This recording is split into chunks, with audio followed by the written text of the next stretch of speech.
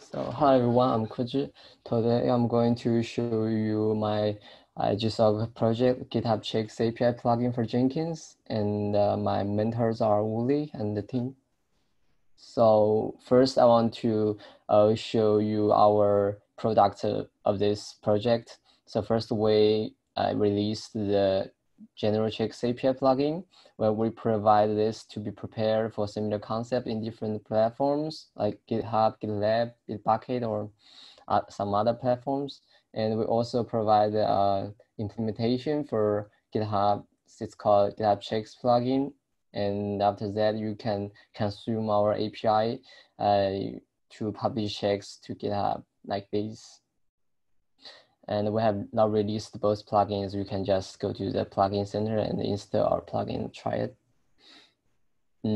After release of plugins, we consumed our API in the Warnings plugin. Sorry, it should be Warnings next generation plugin. And we have added the following features like the quality gate. There are red X and some green checks here. That indicates the quality gate, and you can see many issue statistics here, and you can also see many annotations for the new issues. So I show you, since our plugin has already been deployed to the set.jenkins.io, so you can just go to any plugin of Jenkins under the organization and on GitHub, so you can see it. For example, this is a rerun request pull request for our plugin, and if you go to the checks, you can see many analysis from the tools. Yeah, and you can also see them along the code.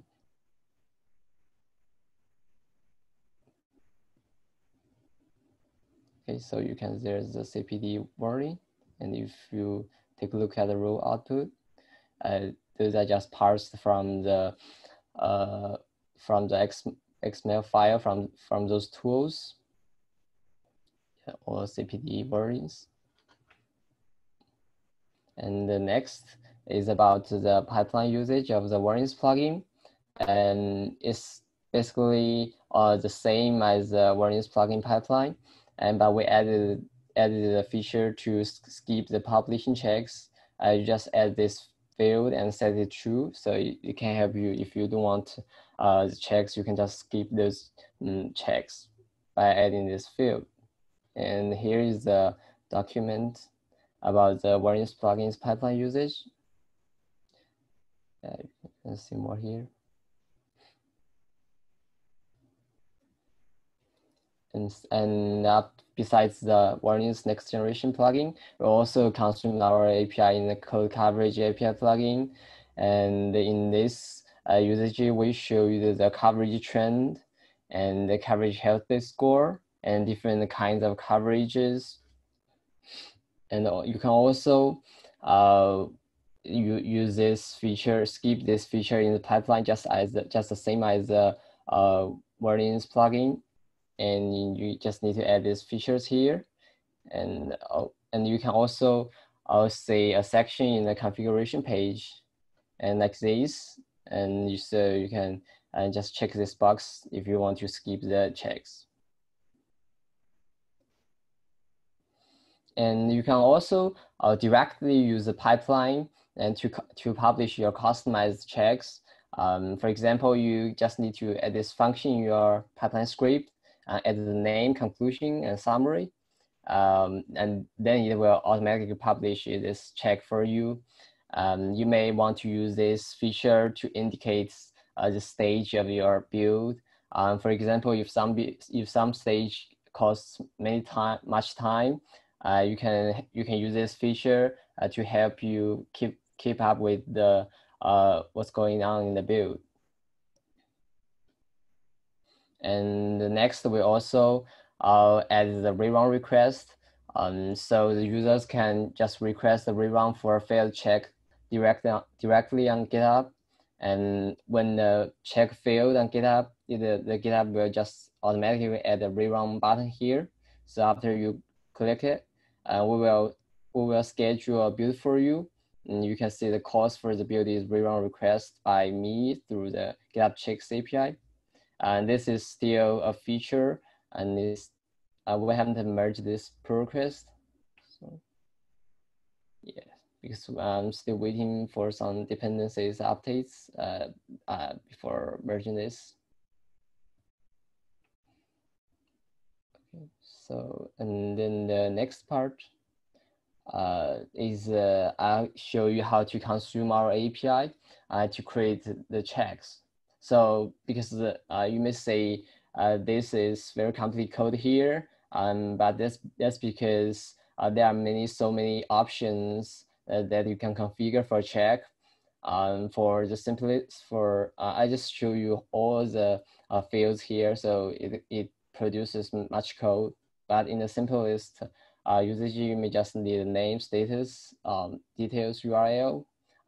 It's very easy. And at last, you have to create a publisher. You just invoke the static vector method, and it will return a suitable publisher for you. If you are using a freestyle project, I will return a publisher for the freestyle project. If you are using a GitHub branch source plugin and GitHub branch source project, or just a GitHub organ folder project, we'll also return a publisher for that. And the next part is I show you how to create actions. If you just want to create actions on GitHub, and so when clicked, a request will be sent to GitHub app. In this case, the GitHub app is the Jenkins, and so you just need to later implement some logic to implement the action, and it can just make the Jenkins more convenient for the GitHub users. For example, if I want to add two buttons here, one is format, another one is report, I just need to create the details with the actions. So here I just add two actions, a format and a report, and it will automatically add those two buttons for you. So later you may want to implement those actions. And so first you want, when the users click that button, you'll receive a request from GitHub, and there is a section in the payload, the request action, and the field is identifier. So you can, if you want to handle this request, you just need to extend the even a subscriber. It's provided by the GitHub plugin. You extend it and subscribe to the check-run event, implement the event handling logic. You implement those logic in the onEvent method. So you can just create, and you can just implement the actions for the users. If you want to see more examples, you can just go to the GitHub plugin. There are many examples like the push event subscriber and pin event subscriber, and you can also see our subscriber for the run request. That's how we implement here. So in the demo part, first, since our plugin has already been installed on cell.jenkins.io.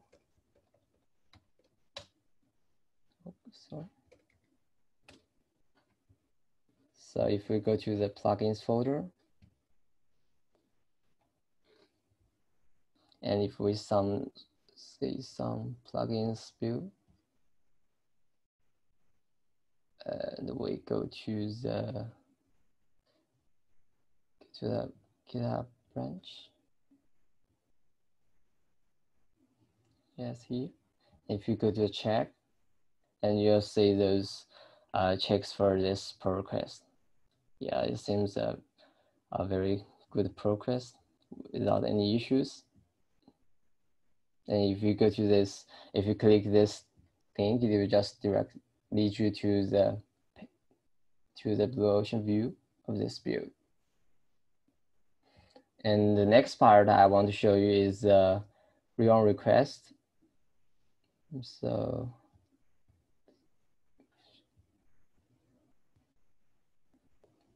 okay. find the page for the rerun.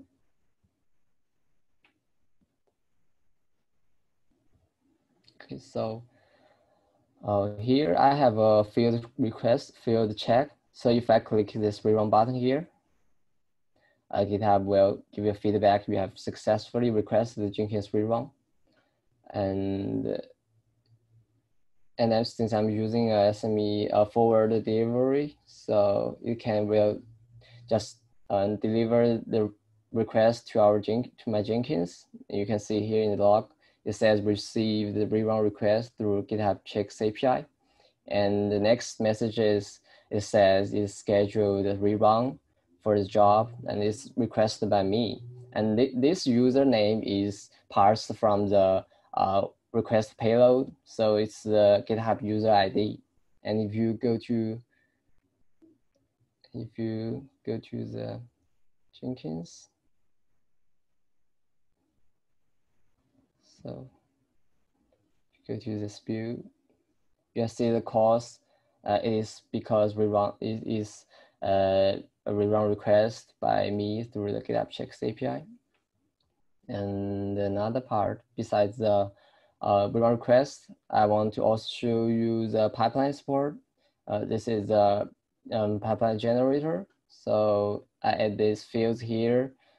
Since some fields, the GitHub supports Markdown for some fields, so I use the Markdown syntax here. So I generate a pipeline script and I copy this. So for a quick demo, I just want to use the replay feature.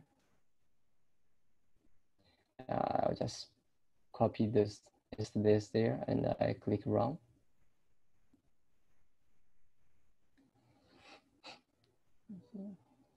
It's slow. Yeah. So if I go to the page for this, yeah, you can see here, still cute. If I refresh this page,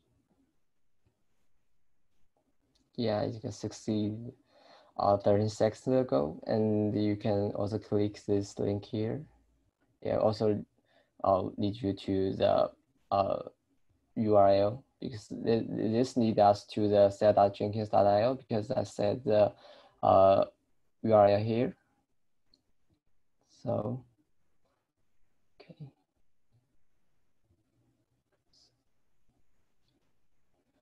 Okay. So that's pretty much from the site. And if any questions, you can just ask. And we also would like to have any suggestions from you. So. Thank you.